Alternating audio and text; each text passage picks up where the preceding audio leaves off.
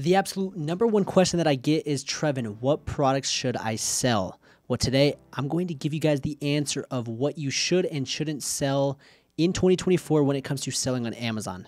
Let's get into it. All right, so let's dive right into it and teach you that number one skill set that is going to make you more money in 2024 than anything else, and that is product research. If you can master this one skill set, your life will be a lot easier and your money situation will be a lot better. So let's dive into my screen and break down what you should and shouldn't sell, and I'm going to show you guys an exact step-by-step product research strategy to find the products that you should sell. And if you guys are new to the channel, make sure to subscribe, like the video, drop a comment.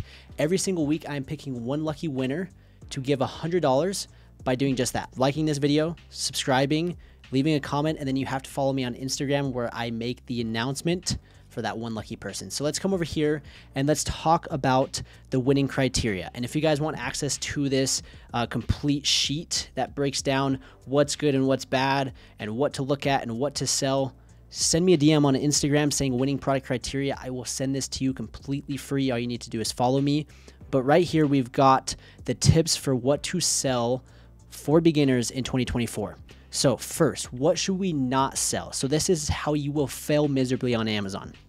If you sell cheap products, if you sell competitive products, if you sell trendy and fad products, and if you sell restricted products, you got to avoid those. And what you should sell is products that are high-end with premium pricing. This is something that's super important, and the competition and the barrier to entry is a lot higher, less the competition is a lot less. So that is something important.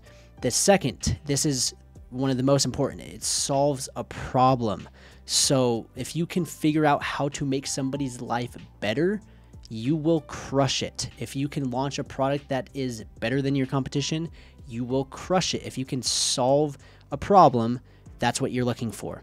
The next thing is low brand dominance. You don't want one seller dominating the entire market. You want a wide variety of sellers that are crushing it. So on that first page, you should have 10 plus people doing $5,000 to $8,000 to $10,000. If you just have one seller doing $200,000 and everyone else is doing $3,000, well, that's going to be tough because they are just dominating that niche. And so you want to find a niche where there are multiple products, multiple brands that are crushing it. The next thing is more keywords to describe a product.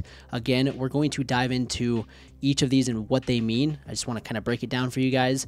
And then the last one is a giftable product. This is just kind of that bonus during the holiday season, during different times of the year like Mother's Day, Father's Day, Easter, things of that nature. You will crush it. Birthdays, it's just easier to sell a product that's giftable. So now that we've kind of got those kind of things of what to sell and what not to sell, that's great. But if we don't actually know how to find the products of what to sell and what not to sell, then it does us no good. So we're going to come over here and you're going to need to get a tool called Helium 10. So I'll put the link down below. There's a 20% discount code for 6 months. So you guys will have access to everything that I'm going to be going over for $80 per month. So if we come right here, we come to Black Box. So we come to tools, you click on Black Box. This is Amazon product research, and you click on the keywords tab. This is where we're going to go and filter our criteria to fit what we should and shouldn't sell. So the first thing is we're looking to sell high-end premium products. So what we're going to do in Black Box is we're going to put a price minimum. We don't want to sell anything cheaper than, let's say, $40. This is going to be kind of that bottom tier, $40 price point. Again, you can go and sell a product that's cheaper. There are people that crush it with like a $20, $30. But if you're selling a product that's like $10, $8, you're going to get absolutely hammered when it comes to competition and PPC. So we'll just say $40 max, depending on your budget. You might want to put a max on it. So we'll just say $200. And then if we come back to the criteria, the next thing to what not to do is competitive products. So we don't want to sell in categories where the competition is just absolutely brutal. So we're going to come back to Black Box and we'll go to the review count and we'll just say no more than 500 reviews. If your competition has 1,000 plus reviews, then it might be a little bit more difficult to enter into the market. So that's the next step. Not trendy or a fad, which I will show you how to verify that. Restricted products, what we're going to do is we're going to select categories that I know I'm eligible eligible to sell in. So if we come to the categories, we're going to come and look inside the home and kitchen, the kitchen and dining, office products. We'll go to sports and outdoors, and we'll call it good at that. There's obviously other categories, but we'll just look at those 4. Then if we look at solves a problem equals good reviews, this is where we're going to specifically look for problems to solve. So if we come to Black Box and we type in the review rating, we want to find products that have less than 4.2 star rating. And what this is going to allow us to do is find where sellers are doing well, but they have bad reviews. And if they have bad reviews, we can fix those problems. We can solve a problem. We can improve the product, and that's where we dominate. So that's that. And then more keywords to describe a product. So this is where we're going to come in and look at the search volume. So we want to find a keyword that's being searched a number of times. So we'll say at least 25, we'll just say 2,000. And then we'll say the monthly revenue. Like I mentioned, we don't want it brand dominance. We don't just want one seller selling 200,000. We want a wide variety of sellers selling over, we'll say $7,000. And from there, we've got a really good kind of breakdown of our criteria of what we're looking for. And just like that, we're going to hit search. Just like this, Helium 10 is going to then pull all of the data that we entered in and find products that fit that criteria.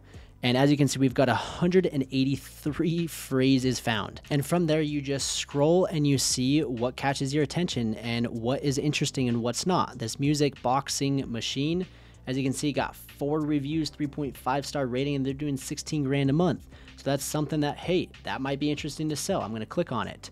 And obviously you can see that there's a lot of sellers that have terrible reviews, no reviews, and they're doing extremely well. 500 plus bought last month. That's insane. Now, I will say that this is a product that I probably wouldn't recommend for a beginner just because there's some complexity to it with it being an electronic. Looks like there's an app integration, but if you're experienced and if you're super familiar with electronics and you're all about that, then hey, this is something that you could look at. Like, there's terrible reviews, yet they're crushing it. So for me, I'm not going to sell that, but here's the next one, volleyball spike trainer. So again, that's interesting. 450 reviews, 4.1 stars. They're doing 8 grand a month, and you can see the search volume is 3,000, so that's decent. So right here, you can see that there are different types of volleyball spike trainers, and they don't have like amazing reviews. There's some new products that have bad reviews. This one is an existing one. They got 3.7 out of 5-star rating, and they bought 600 last month. It's a little bit cheaper, so it's like, I don't know. But let's say you're an expert with volleyball, or you love volleyball, and you know the market like the back of your hand, and you're like, hey, I know how to improve this product. I know how to make it better. Well, there could be an opportunity for you. For me, that's not my expertise, so I'm going to continue looking. We've got mobile bookshelf. We got a soccer rebounder. Now, that's something that I'm very interested in because I grew up playing soccer. And if there is an opportunity here, I know I can make the product better. I know I can use the product because I play soccer. And this is something that I would know the ins and outs of. And you can see that this practice net, 4.1 out of 5-star rating, not great. This one, again, 19 reviews, 3.9 out of 5-star rating, so not ideal. This one just launched. And 50 plus bought last month. So as you can see, literally on that first page, these sellers are doing well, and they have bad reviews or they have no reviews. And that's where you can come in and improve and come back to this criteria. And you can see high-end products with premium price points. Well, you can see that on the soccer rebounder, they're selling for 70, 200, 150 bucks, 120 bucks. Well, that checks off that box. It solves a problem. Well, there's a lot of sellers that have bad reviews. So it's probably going to be pretty easy to come to market with a product that solves their problem. And then me having a soccer background, I know exactly how to use it, how to make it better, and I can use it personally, and then it will help me with my video content. It will help me with my images. It'll help me with promoting the product because I can actually use the product myself. So it's a little bit more relatable.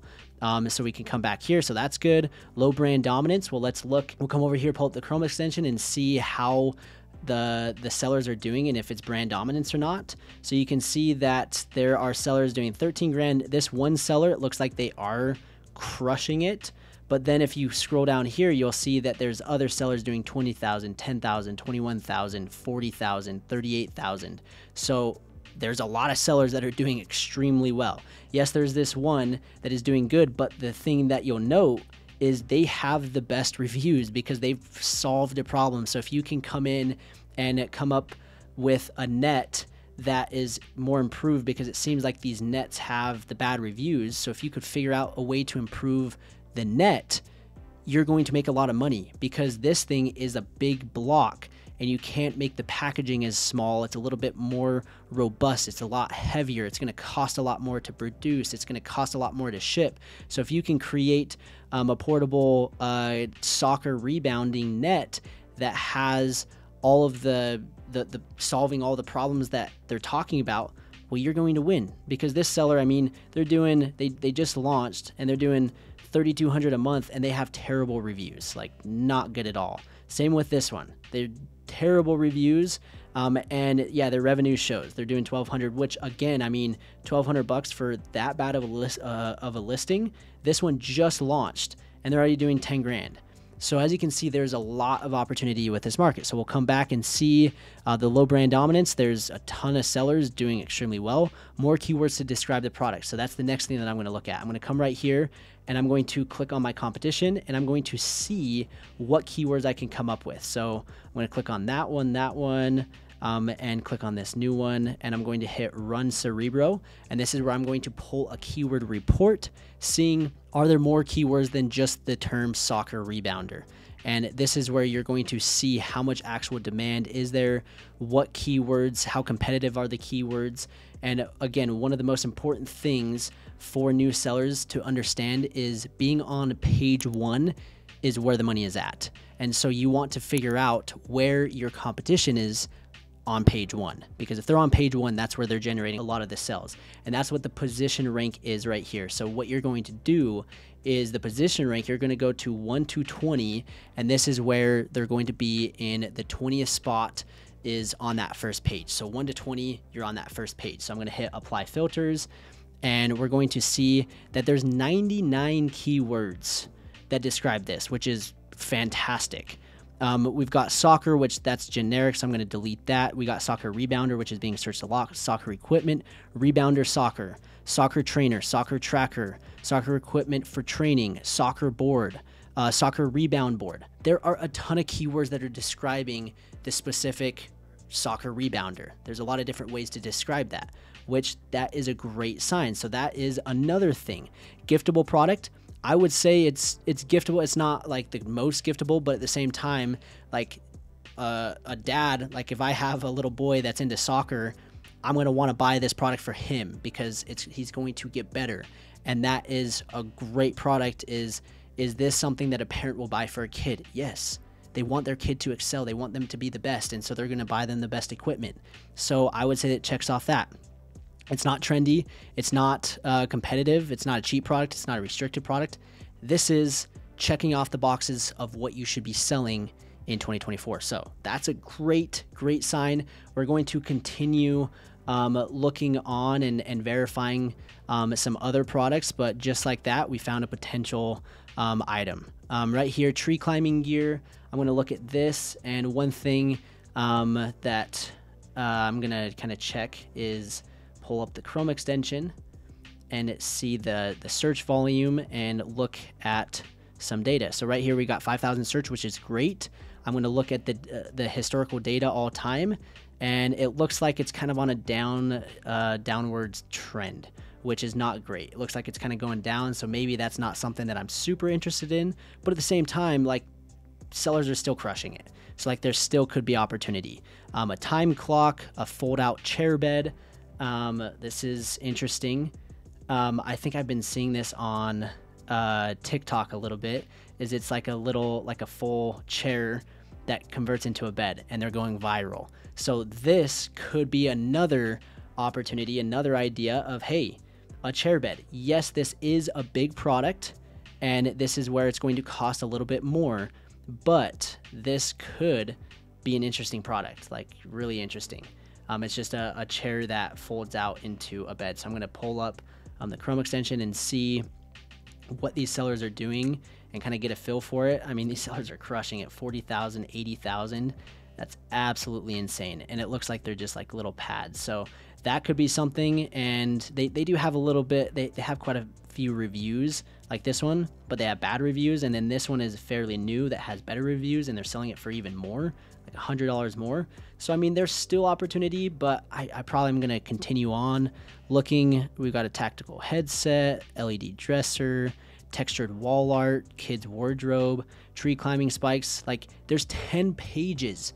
We just got through the first page and we already found a couple potential products. So for you to say that there's no products left to sell, I don't know what you're talking about. There's tons of products. You just need to know what to look for. And hopefully this video showed you exactly that, of what to sell and not sell, and what are those criterias. And again, I'll send you that criteria cheat sheet completely free. Just send me a DM on Instagram. You guys can win $100 as well by liking the video, subscribing to the channel, dropping a comment. I appreciate your guys' support. And if you guys need additional help with product research, if you want me and my team to verify your products, if you want us to help launch your product to page 1, then book a free consultation down below. We'll take you through the entire A to Z process. We'll show you the ins and outs on how to crush Amazon. There's so much opportunity. We have so many students that are absolutely crushing it. The success stories that are coming in are just absolutely insane. And I want you guys to be the next student success story. So click the link down below, get a free consultation, go through, master product research. It's the #1 skill set that will make you more money this year. Master product research. So take the time, do your research, go through the process, and I promise it will pay dividends in the long run. So I hope you guys enjoyed, and we'll see you in the next video.